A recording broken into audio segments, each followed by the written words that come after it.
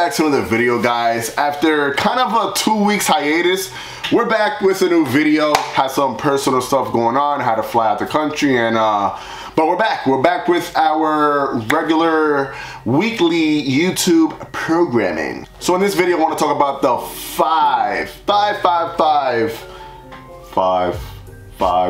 foot long. The 5 mods that you need on your bike, preferably your Harley Davidson or Indian, whatever it is.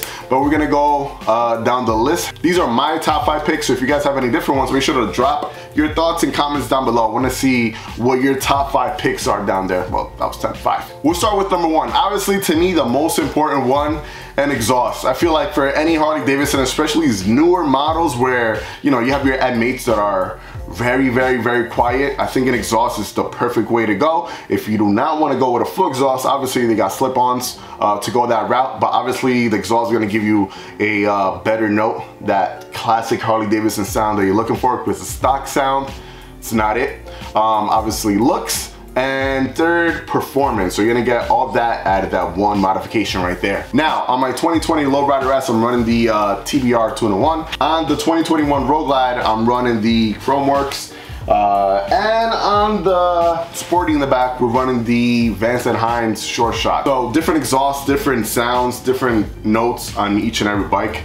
Pretty cool. You know, that might be a video. Might be a nice little video. Sound comparison. Those 3. Who knows? Next. All right, number 2, I cannot stress this enough. Harley Davidson grips, as we know, they kind of suck, and yeah, they kind of suck. So yeah, grips to me is like a big thing. On the Road Glide, I got the heated grips. Those things are amazing. They are by Harley Davidson from the new Empire collection.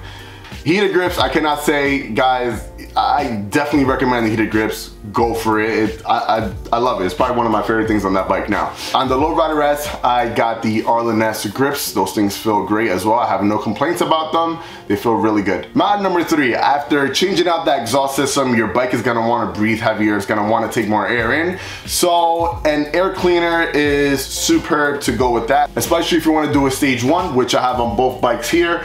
The Sporty in the back does not have a full stage 1 yet. I still need a tuner for that, but definitely fun to do a stage 1. But a heavy air cleaner is gonna give you a lot more air, a lot more performance, and obviously a whole new different look from the stock air cleaners that these bikes come with. Modification number 4, probably another important one. These are all pretty important, but seats. Seats, I cannot stress this so much, man.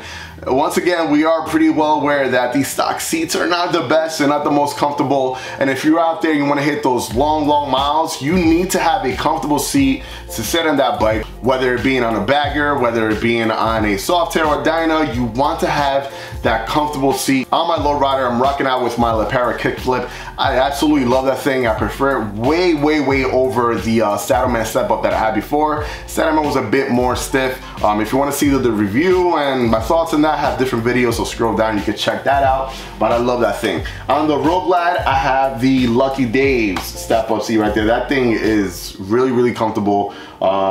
Amazing. The Sporty still has the stock seat. We're gonna keep the stock seat on for now until we pick out a different seat for that. So still thinking. Now, number 5. 5 risers. I absolutely, one of my favorite modification on both these bikes right here. On the Lowrider, I'm rocking out with the 8-inch San Jose pullback risers. Those things are amazing. On the Road Glide, we got the brand new Arlen S method pullback risers with the gauge relocation on top. Amazing. Risers and bar setup just change the whole dynamics of your riding style. If you're looking for that more aggressive look, if you're looking for that more of club style look, if you want to go on this bike right here, you're definitely gonna have that, but it changes everything, the whole dynamics. You're really able to get in those corners a bit more.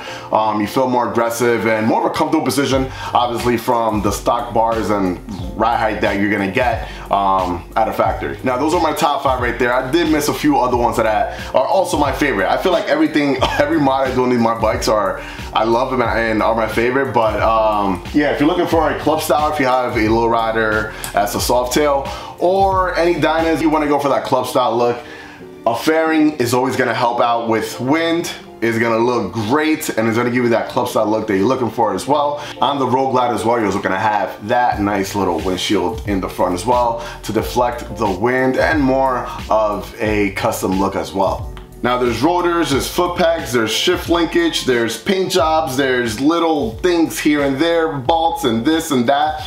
A million things you can do to these bikes. That's the reason why we love these bikes so much, because these Harley Davidsons are so customizable. So drop your thoughts down below. I want to know your top 5 down below, your favorite mods you have done so far to your bike, and also let me know what kind of bike you're riding. That's gonna be it, guys. Super happy to be back. Also, make sure to like, comment, and subscribe. I feel like YouTube lately has not been pushing my videos. Last few videos that I posted have not gotten that exposure they usually get, and I feel that they're just not being pushed enough. So do me a favor, make sure to like, comment, subscribe, share the video with your friends. That little bell is gonna be so important, guys. I cannot stress this enough, and I know you guys hear this a lot from a lot of YouTubers. Yeah, go subscribe and hit that bell button, but without you doing that, there's no way you're gonna get the notification, because YouTube is not notifying people when we upload videos. So go ahead, do me a favor and do that. I'm gonna catch you in the next one. Like always, let the force be with you. Ride safe and enjoy the ride, baby. Peace.